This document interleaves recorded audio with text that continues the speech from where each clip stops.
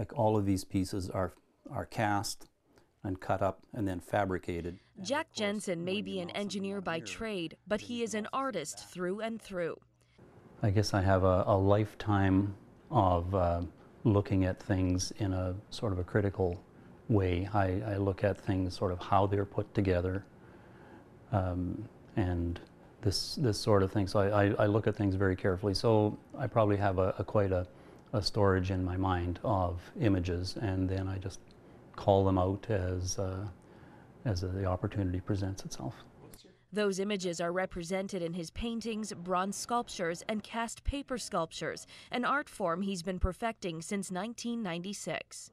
I took a couple of paper making classes in 1996, and it was me and I think 5 women, and they just seemed that making paper was sort of the end process, and to me it just didn't seem like that was enough. So I had some molds for my bronze work, and so I tried making paper and casting it into them, and found out that it worked to some extent, and just had to modify my process to accommodate paper, and I started working in it and discovering the problems and working my way through them. In an art studio in the basement of his home, Jensen creates unique artwork that begins by making his own paper. I'll probably make 30 sheets at a time, something like that. Then he models in plasticine, makes a flexible mold off the plasticine model, then a plaster mold to support the flexible one. There's a lot of process to cast paper work. I paint as well, but I find painting it's very straightforward, and I'm an engineer by profession. It's kind of like a problem-solving profession, and I've kind of carried that into my artwork. Finally, he pats the fiber into the flexible mold, dries it, peels the paper out, and assembles the piece if there are multiple parts before he mounts it.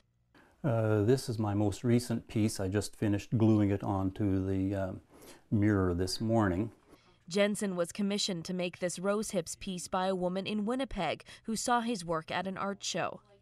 With commissions, you're always trying to duplicate something that is in somebody else's head, and so for that reason it's a bit limiting. You know, I like to do things that are coming out of my own head, and often they don't look exactly as I am imagining them to be, but at least I know where I've started and where it has ended, and that's a little more difficult when you're dealing with a customer.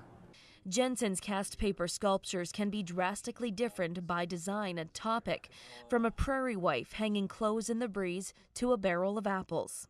I think I put a different finish to my work. Like if I like the apples in the background, they have to look like apples, and so actually I modeled probably 8 apples to do that, and because apples have stems, well then I had to make stems for them, and then I painted them all individually so that they each looked like an individual apple, even though they were out of only 9 different molds. Among his favorite pieces is this submission to the city of Regina to mark its 100th anniversary. Jensen's print depicts a story about a horse stable damaged by the Regina cyclone, a tornado that devastated the city in 1912. I really quite like this piece. Lots of movement to it. You know, the subject is right in the middle here, and lines kind of lead you to it. And apparently the people that were tasked with reviewing all the entries, they thought long and hard about this one, but finally did not shortlist it.